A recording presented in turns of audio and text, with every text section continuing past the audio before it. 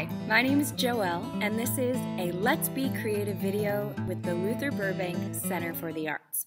Today we are going to talk about projection, specifically vocal projection. What is vocal projection? Well, it's when you use your voice to communicate in a powerful and clear way. You might be thinking, Joelle, you're just yelling. No, my friends, I'm not yelling. I'm actually using one of my vocal resonators, which basically means when you use different parts of your body to speak, you'll find out soon, your parts, your resonators will vibrate. So that's the air working with your vocals. It's harmonic. It's harmony. So they work together to produce different sounds, volume, and projection, which we are going to learn about right now. Before we get into our 4 resonators, we are going to work a little bit on breathing. Because what's the point of trying to project your voice if you can't breathe? If you don't have any breath, your voice is not going to go very far. You have to use breath. So a lot of times when we breathe, we tend to breathe like this. But instead of using our shoulders and breathing in, you're going to put your hand on your diaphragm, the bottom of your rib cage, and when we breathe in, we're going to make our bellies go out. So we're going to go, let it out like a leaky tire.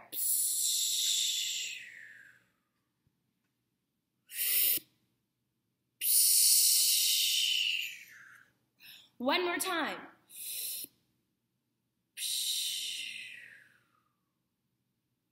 There you go. You're strengthening your diaphragm. You're breathing from your belly. That means you're going to get more support and you'll be able to project louder when we breathe down here. When I am projecting, every time I take a breath, all of my air is coming from my diaphragm area. It is coming from here. I'm belly breathing. That's right. Every time I need to take a breath, I'm not going, right? All right, so you can try that a few times and see if you can really make your belly come out when you breathe in.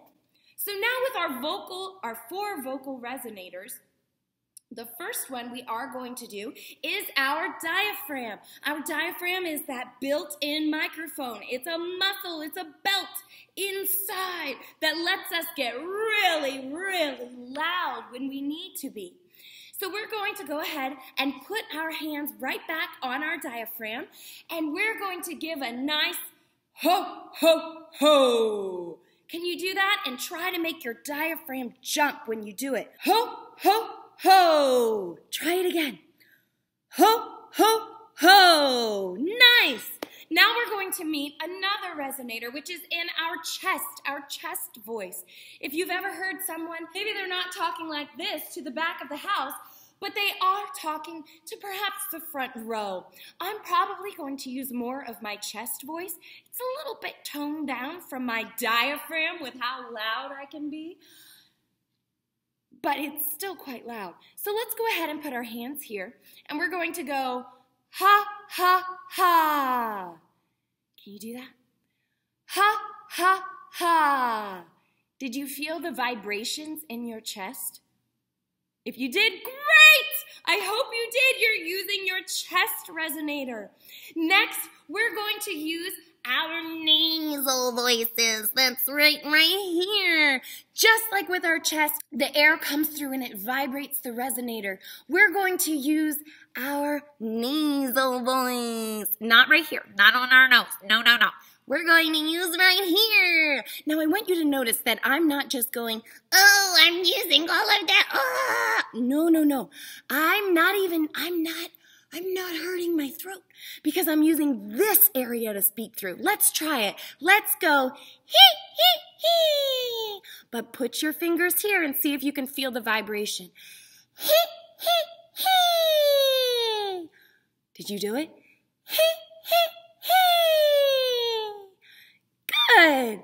Now, I would love for you to strike a pose. Any pose you want. And this time, we're going to use our head voice. Try it with me. Ooh. There you go. That lovely high. Ooh. these resonators and understanding how our vocals work, how projection work, actually helps us save our throats. Have you ever done a play or talked a lot, and maybe you lost your voice? You know, like it went hoarse? Yeah? Well, that's probably because you weren't quite using those resonators correctly. And sometimes, overuse happens that way too. But when you use your resonators properly, you're able to take care of your vocal cords. Let's do an exercise to strengthen our diaphragm. I actually do this one quite a bit. I love to strengthen my diaphragm because I like to be loud. So what you can do is just take some books. I have some, Dr. Seuss books here. We're going to take some books and we're going to lie down on the ground or on your floor or on the stage. So we're going to lie on the floor and we're going to take some books and you're going to put them right on your diaphragm. It's actually very helpful if you have a little bit of a heavier book. Today I have some Dr. Seuss. But if you have like a dictionary or something like that, even better. And when you lie down, remember our belly breath? We're going to breathe in and make the books rise up. So we're going to practice that deep belly breath. Are you ready? Here we go.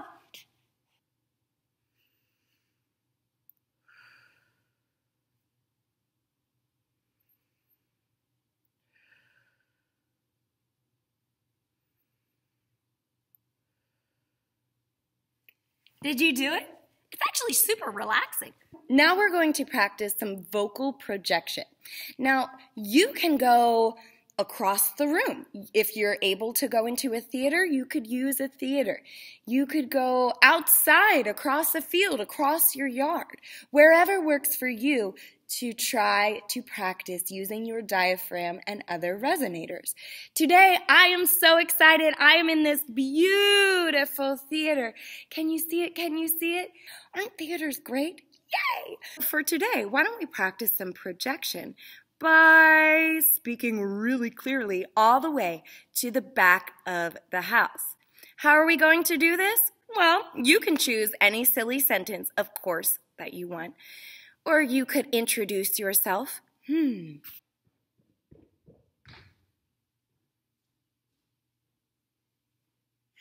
my name is Joelle, and I love theater.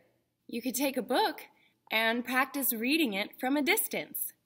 I would not like them here or there. I would not like them anywhere. I do not like green eggs and ham. I do not like them, Sam, I am.